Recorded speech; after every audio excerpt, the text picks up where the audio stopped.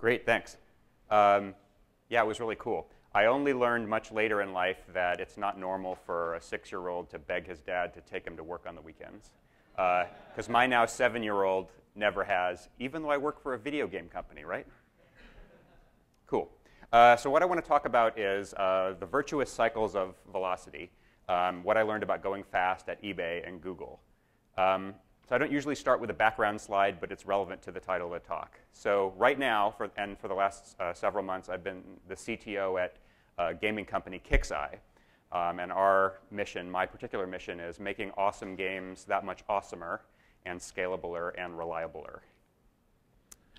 Before that, I was director of engineering at Google for Google App Engine.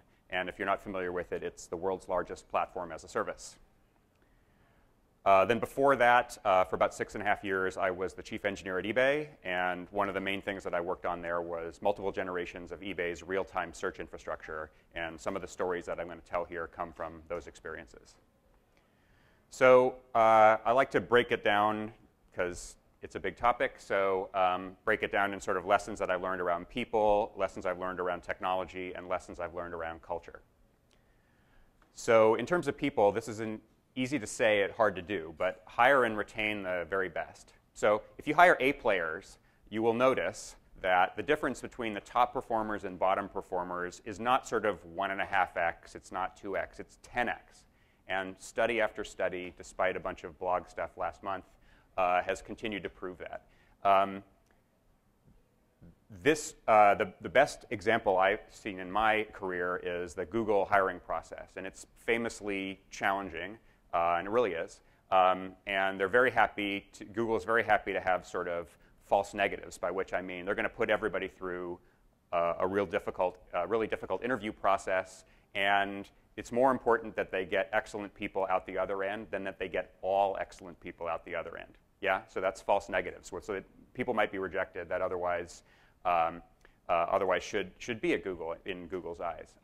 And what's wonderful about that is that Google knows that. So there's actually a concept in the hiring committees as when they evaluate potential candidates of when, not if, when is this person going to be sort of, when will we accept applications from this person again, right? So somebody goes through, okay, they didn't make it this cut, that's cool. It's totally understandable. And yeah, I mean, the conversation is literally, yeah, that was only her first time, so that's cool. Give her another shot in 6 months or a year if she's still interested, and we'll go from there. There is a very obvious and straightforward and well understood virtuous cycle right here, which is A players tend to hire A players because they're not afraid of them. B players, sadly, tend to hire C players. So one of the things that we do for all the values of we that I said, particularly at KIXEYE, is that we're constantly raising the bar on the level of talent that we're looking for and that we're bringing into the organization, and that's super important to do always, no matter what your organization is, because that 10x thing is not going away. And if you think of it from a purely crassly economic perspective, you don't typically pay the highest performer 10x the lowest, so you're actually winning by hiring excellent people. Once they're there, respect them. The people are your most valuable and irreplaceable asset. People are not cogs, and they're not fungible. So the anti-story I like to tell in this area is actually, Adrian mentioned it as an aside in the keynote. eBay, the old school eBay, this isn't true of the new eBay. The old school eBay had a concept of train seats, where a train seat was a unit, an engineer 2-week unit, right? One engineer's work for 2 weeks. And boy, was it awful. There was a concept of, okay, we have this idea of something that we want to do, and it was scoped out, it was sort of spec'd out, right? And then it was scoped by someone, not the person that's going to do the work, by the way, but someone said, yeah, I think that's going to take, 8 train seats, right? 8 times 2 weeks worth of engineers. Then really some random set of engineers is going to be assigned to implement that idea.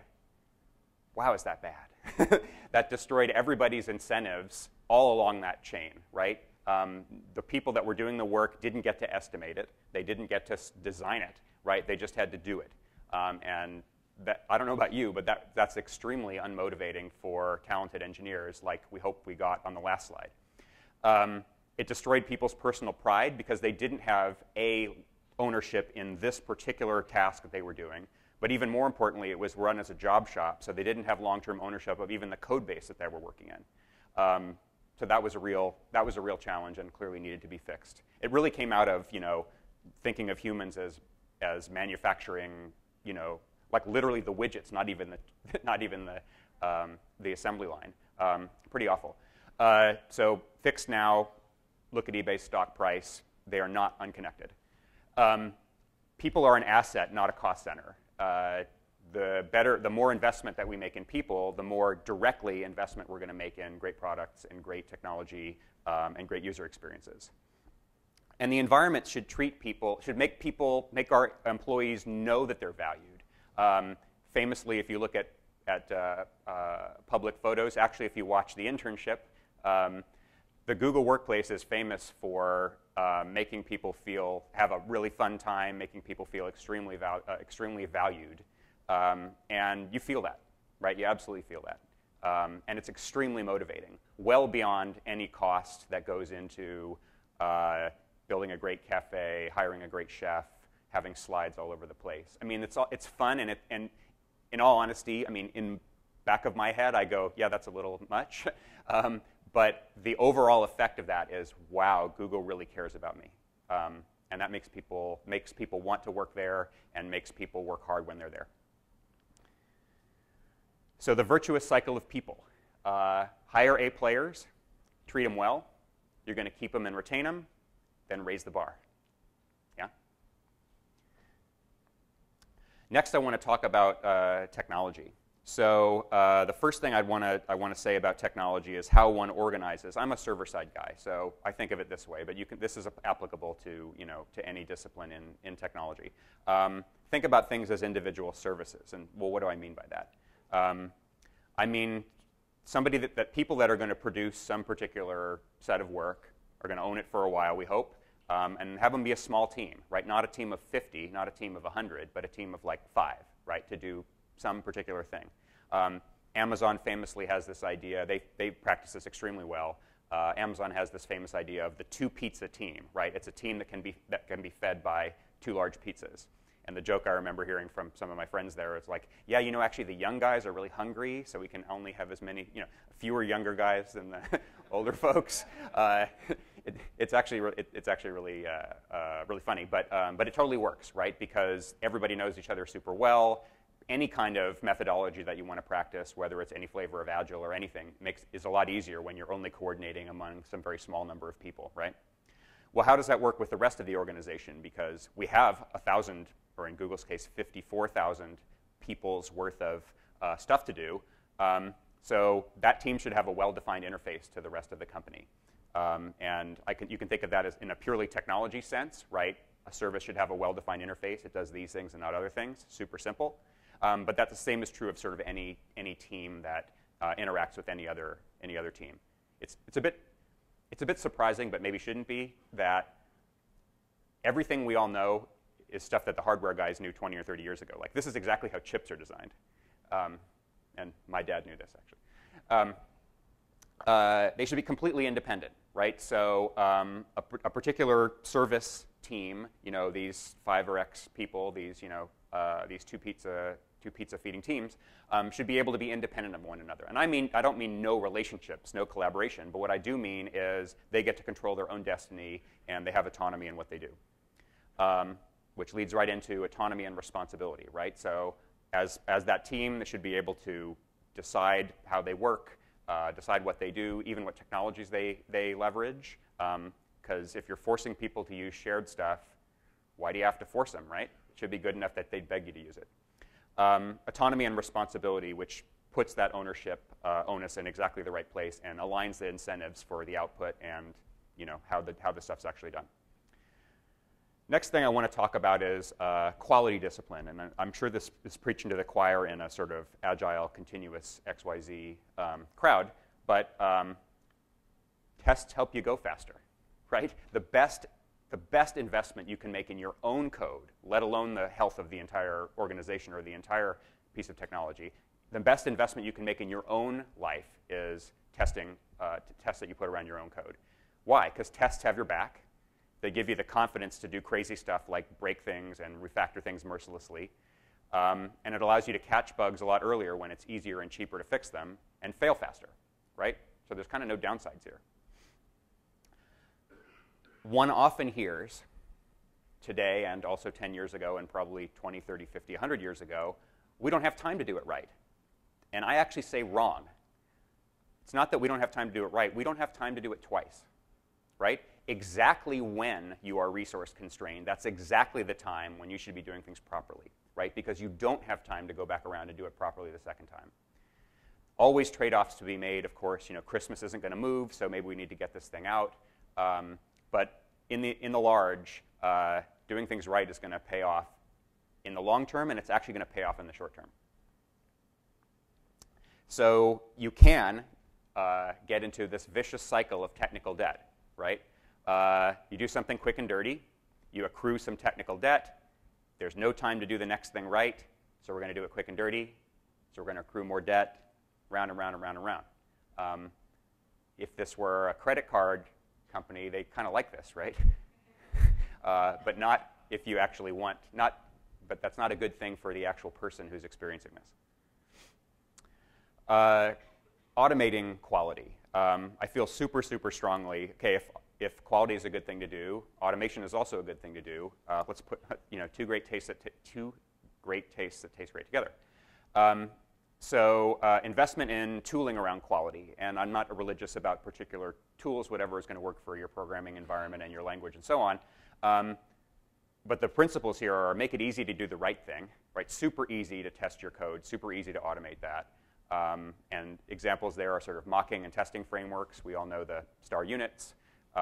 Monitoring for operations, so we shouldn't be releasing stuff where we can't monitor the quality and the efficacy of the stuff that we have going in our site, and also canarying. And what canary means, Adrian also mentioned this in his keynote, but it's a sort of becoming a bit of a term of art of where I have 1,000 machines that are implementing my service. I'm going to start with one or some small number as a canary, right? The analogy here is to canary in a coal mine. So I test it out on one or some small subset of those machines or of those individual instances and see how it goes, and then and only then can I decide to go forward or backward, right? That's just a good discipline to have no matter what. Quality is never. Quality shouldn't be an afterthought, right? By which I mean quality, reliability, scaling. These are priority zero features, right? We can talk about, yeah, we'd like to have this interface be prettier, and yes, in a perfect world, it should be prettier. But before we do anything, before anybody plays any of our games at KIXEYE or uses any of our development environments at App Engine or buy stuff at eBay, quality, reliability, scaling, that needs to be in from the beginning, because that stuff is the most difficult to retrofit when you haven't done it the first time. So the example I want to draw is there's an excellent automated testing and quality discipline at Google, which is why Google can release, one of the many reasons why Google can have extremely small teams releasing amazingly scalable and powerful features. Every piece of infrastructure that the Google things are built on is all instrumented with automated tests, which has other nice properties that I'll maybe talk about before, where it's really easy to accept code from somebody you've never seen before, like sort of an internal open source model, if you'd like. Hey, instead of just saying, I found a bug, here's a bug report, it's like, I found a bug, here's where it is in your code, I fixed it, and here's the test. Wow, really cool. And again, I want to stress this is the old eBay that I'm talking about here. There wasn't really a lot of thought given to this, and the site suffered, right? And the individuals, those poor folks, poor cogs, slogging away on the stuff they didn't estimate, their job was made that much harder by not having tests to back themselves up and when they're refactoring code they've never seen before. So now there's a virtuous cycle of quality, right? So if we do testing, we're going to be on a solid foundation. We're going to have confidence. We're going to be able to be faster and better. So now we've got time, right, in the roadmap. So now we'll do more testing, more solid foundation, et cetera. And the other analogy I like to use here is we want to run fast. Well, do we run faster on solid ground or do we run faster on quicksand? Nobody answers, but I'm going to give you the answer. This was an easy one, solid ground. And actually, you can run even faster, and I'm stretching the metaphor a little bit, but like that really springy stuff that is now showing up on San Francisco playgrounds and on track surfaces, like you run really, really fast on those things. And that is sort of, I'll analogize that to the really well-tested, really well-automated stuff. So it can get better and better. It can get better than solid, right? On the culture front, having a culture of accountability and ownership, and these all things go together, right? Small teams, you know. If you give people and teams autonomy, they're going to surprise you with what great work they can do, right? People like to have autonomy, and in fact, there's the trifecta of motivation at work, right? Autonomy, mastery, purpose. Autonomy is right up there. It's right in the top 3. Hold people accountable for their success, right? Autonomy without accountability is meaningless. So I say with my little 5-person team, I'm going to do X or Y or Z. Yeah, I'm going to do it, right? That's what it means to have integrity, but that's what it means to have accountability. And you guys, if we're team members, should expect that of me, right? So hold me accountable to my team's success. Hold me accountable for keeping the commitments that I make, and then for me, say what I'm going to do and then actually do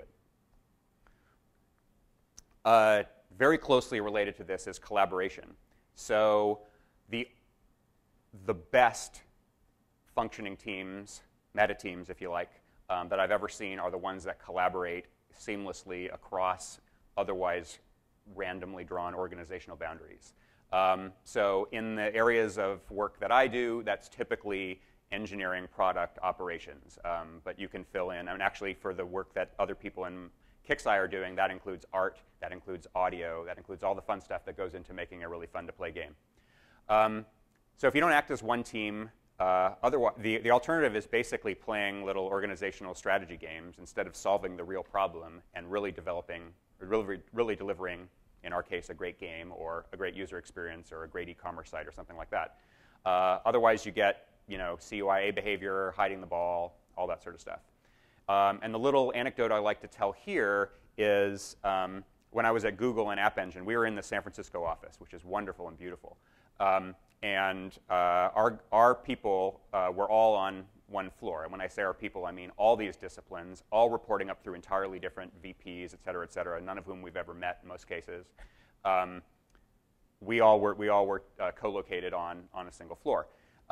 So I had the wonderful experience, and it really was legitimately wonderful, of the site services people who are trying to plan where the building, what they're going to do with the building going forward, coming to us and saying, hey, can we talk about your growth plans for the team? What size are you expecting 1 year, 2 years out, et cetera? And we want to figure out, going forward, where we might put you in the building. And so, all right, we talked about what we thought that would work, how that would work, what our growth plans were going to be.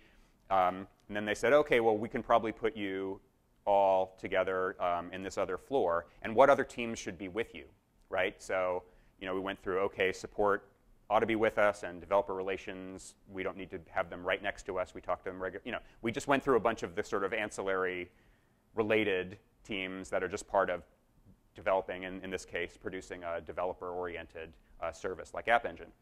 And then the woman says, oh, yeah, that's great. OK, so here's your team. What about this other team that's on your floor? Oh, yeah, that's product. They're us. Like, we didn't even consider that they weren't. Yeah, what about this other team? Oh, yeah, that's SRE. That's Site Reliability Engineering, which is Google code for ops. Yeah, that's us, right? Like, it did not even occur to us that they weren't our team. And if you looked at Google's organizational structure, like literally we only came together, in some cases we only came together at Larry. So there was no, that wasn't an organizational thing, right? That was just simply, we were all working together, doing our part to make App Engine a success. And it just simply never occurred to us that we weren't all one team. I really like that story. It kind of warms my heart even when I tell it the 10th time. Solve problems instead of pointing fingers, right? If you sit together, know people, trust them, this is just going to happen naturally. And when it is not happening, that's a red flag, and something should change. Quality over quantity. This is a cultural thing, right?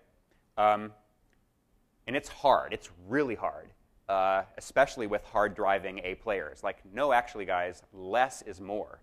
We need more wood behind fewer arrows. Oh, yeah, but we can do all these different things. Look at all the people that we have. OK, great. Let's do them instead of in parallel, in series, right? Let's solve 100% of one problem rather than 50% of two problems.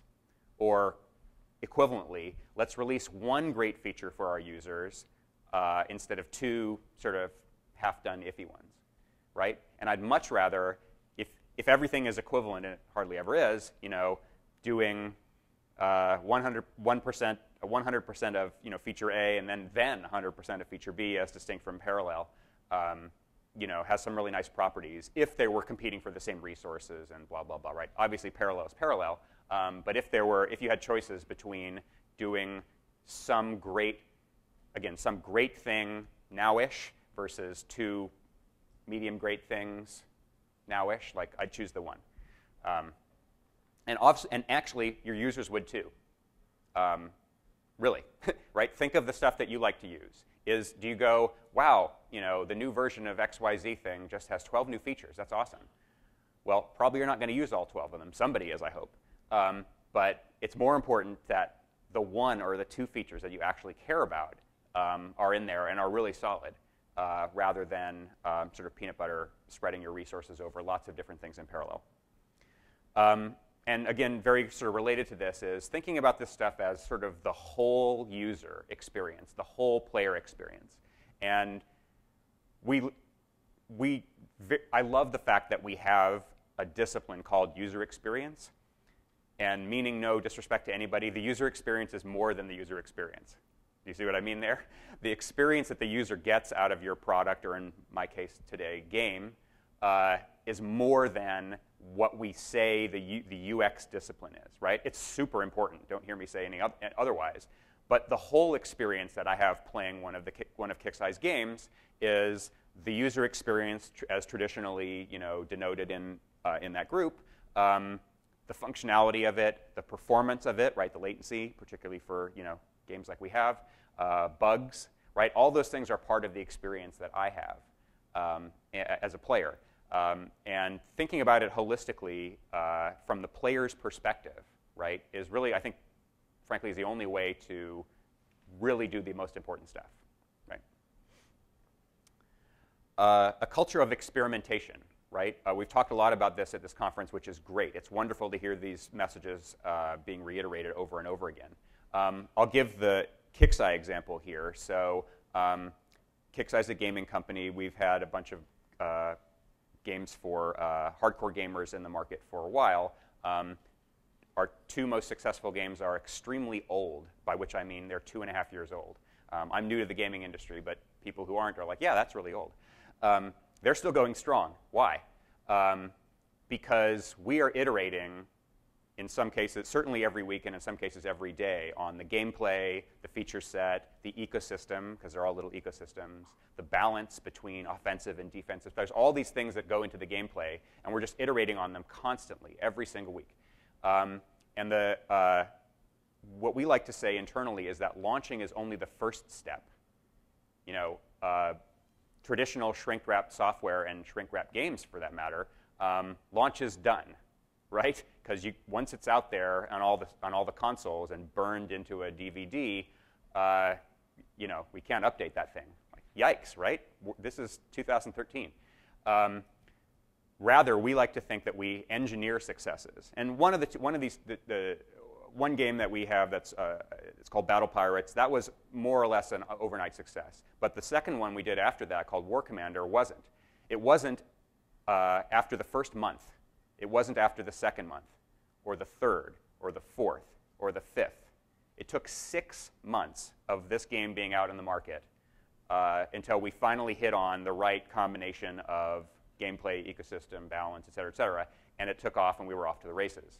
But think about the kind of discipline that that requires. And if you know anything about the gaming industry, like that's crazy what we did, right? Because lots of gaming companies will give up on titles if they're not an outrageous overnight success after a month or two.